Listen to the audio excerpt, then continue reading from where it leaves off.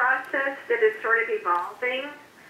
And they actually, I had sent it to Ken, so he had it. And basically, what's going to happen is he then forwarded on to his management as far as who would be assigned to our project. And again, I was saying thank you for all the detail because it gave him a big heads up as far as what work was involved. And I was going to follow up with Kent tomorrow to find out if anyone had been assigned to start working with our team.